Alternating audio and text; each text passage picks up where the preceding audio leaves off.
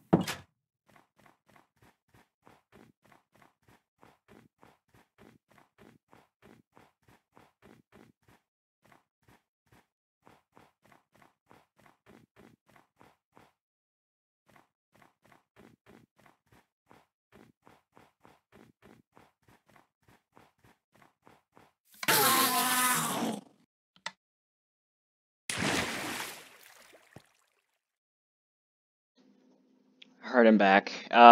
Hope you enjoyed that one. It was a bit shorter than the Prison Break, I already said that, but I think I may have missed a jump scare in there, or two, or, yeah, I think I only missed one in the forest. It wasn't really a jump scare, it was just one of those cross things in the trees, but whatever. I guess we can go on a tour of the map now. I'm gonna go ahead and go into, that mode. I'm gonna go and turn my brightness up, too.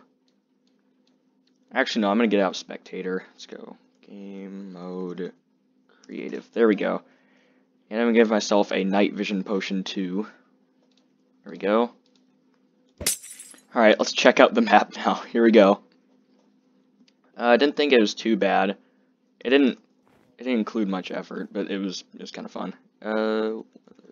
Clear. There we go. Alright, so basically here's a nice aerial view. It's pretty much just a big forest. Yeah, that's pretty much it.